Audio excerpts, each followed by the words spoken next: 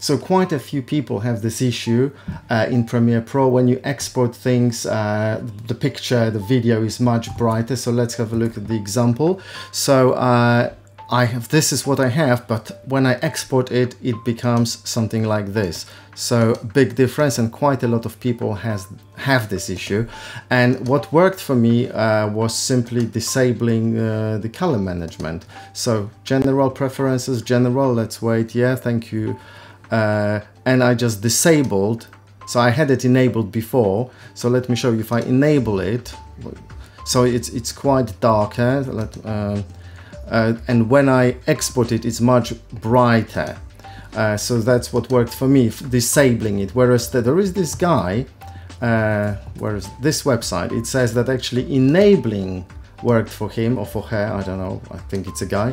And then the second thing people suggested was adding a LUT.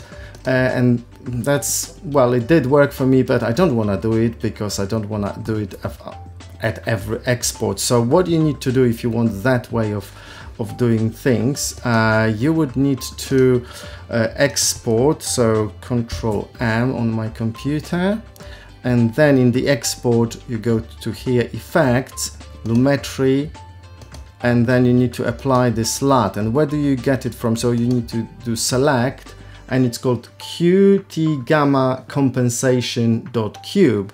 And then you just edit, and here's the funny thing, it shows none, but it is applied. So see if I click, there is a difference.